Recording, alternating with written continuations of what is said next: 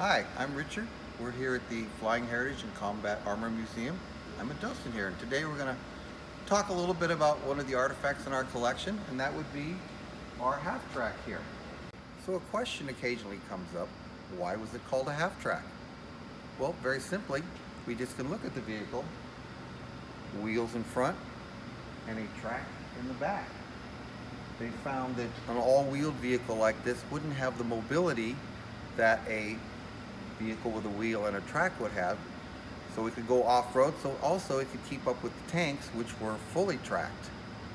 Our artifact here, this half-track, was used as a personnel carrier. It carried a crew of 2, a driver and then a gunner, which we'll talk about the weapons on this in a moment, and it also could carry approximately 10 soldiers, usually a squad of infantry. They were used as scouting vehicles, reconnaissance.